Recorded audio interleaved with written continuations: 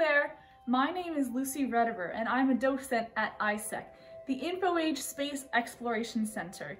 Today I'm going to be talking to you about the Christmas star, also known as the Star of Bethlehem in St. Matthew's Gospel. Let's go! Hello there! There are three main ideas for what could be this Christmas star. The first of these is that there was a nova or a supernova explosion. Just to give you a little bit of astronomy lingo, a nova is when a white dwarf will briefly and quickly become very bright, about 1,000 times its original luminosity. A supernova is when the core of a star, about 8 to 15 times the size of our sun, will collapse in less than a second, and the outer layers of the star are blown off.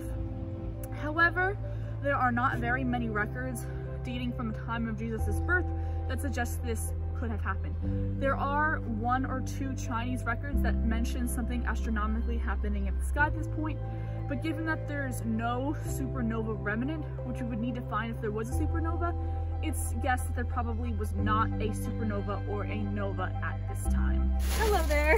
The second astronomical idea for what the Star of Bethlehem is a comet. A comet is pretty much a flying space rock made of ice, dust, and rock. In ancient times, when they saw these comets flying through the sky, they called them comets because comets translates to hairy, because they saw this strand of hair following behind it. Now, comets are argued to be the Star of Bethlehem because in the Gospel, in some translations, it says the star moved in the direction of the Magi. However, if you consider the Magi were moving to Jesus, as well as the star being in the sky and moving at the same time, it kind of connects, which kind of bunks down this theory a little bit. We have one more to discuss. Let's go. And the last idea for what the Star of Bethlehem could be, the most popular and probably the most likely hypothesis, is the conjunction of Jupiter and Saturn. A conjunction is when 2 or more, but usually 2 planetary objects appear close to each other in the sky as observed from Earth. So, Jupiter and Saturn orbit the sun just like all of the other planets in our solar system, but every 20 years, Jupiter and Saturn align in what is called a conjunction. All conjunctions are not equal. Most are unsymmetrical and barely even visible from Earth without a telescope.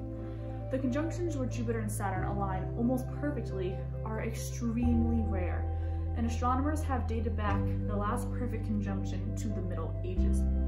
There's also going to be, fun fact, a conjunction tonight, December 21st, so keep your eyes peeled for something very bright in the sky. Another interesting factoid is that before the Middle Ages, the other conjunction that was dated was in 7 BC, and this is supposed to be when Jesus was born. Now, all of you Bible theologians may be thinking right now, why 7 BC? That's not exactly when he was born. At this point, it's important to remember that as humans, our sense of time and calendars have varied throughout the years. For example, the Gregorian calendar reform, it was proclaimed the day after October 4th, 1582, it would be October 15th, and then suddenly after October 4th in 1582, everyone said it was October 15th.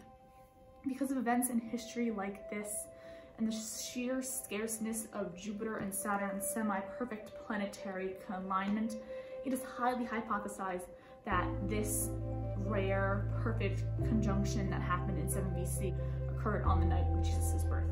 A semi-perfect conjunction is an incredibly luminous sight to see.